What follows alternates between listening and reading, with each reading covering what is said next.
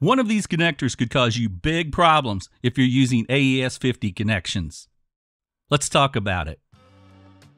If you run AES50 connections on a Behringer X32, a Behringer Wing, or a Midas M32, then this black Ethercon connector can not only cause dropouts, but even risk frying an AES50 port. Until recently, Neutrik used a conductive black coating for their black Ethercon shells. But that has now changed. Now it's non-conductive. The X32 ecosystem requires the shells to connect with the shielded Ethernet cable, with continuity between the shells.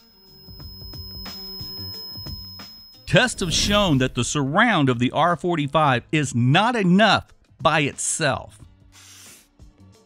Protection from ESD is the reason. Electrostatic discharge. There cannot be continuity with the new black shells. Unfortunately, the cables with the black connectors seem to be popular for vendors to stock and consumers to buy. I spoke to Neutrik about this change, and this is what I was told.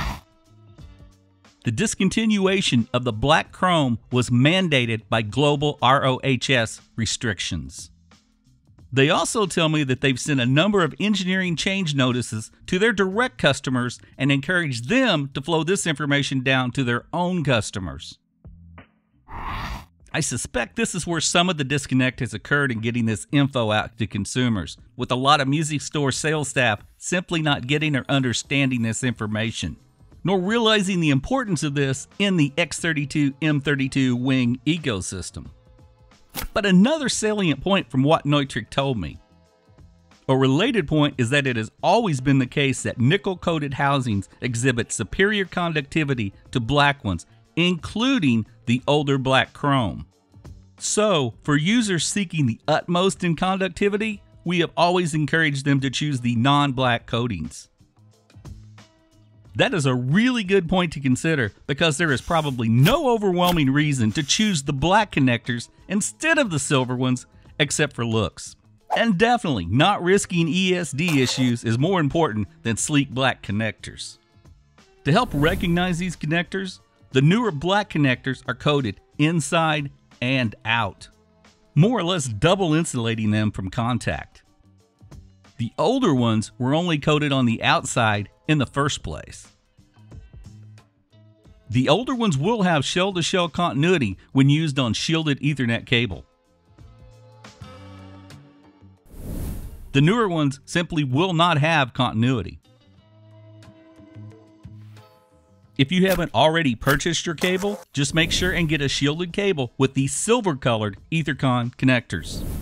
If you already have a cable with the new black Ethercon connectors, even if you scratch the coating off the inside and the outside of the newer ones, the RJ45 still has trouble making contact, so that is not an answer. Fortunately, it's not too expensive to buy a couple of the Neutrik NE8MX Ethercon cable connector carriers. All we need from the package is the silver shell, so it's just a matter of swapping the black shell for the silver shell from this package on each end. I'll leave an Amazon link below if you don't have a local supplier. Neutrik encouraged me to help spread the information about this connector coating change. In some cases, it might be up to us to educate a music store salesman about this when buying Ethercon cables to help the next person they encounter. Also, considering the reason for this change, this is likely not just a Neutrik Ethercon issue. The off-brand Ethercon type connectors likely meet these same global standards now. Let me know in the comments if you were unknowingly already using one of these newer version cables. If you're running AES50, skip the black Ethercons and go silver. Your show just might depend on it. Here's another video you might find interesting. Thanks for watching. Likes and subscribes, always appreciated, and I will see you next time.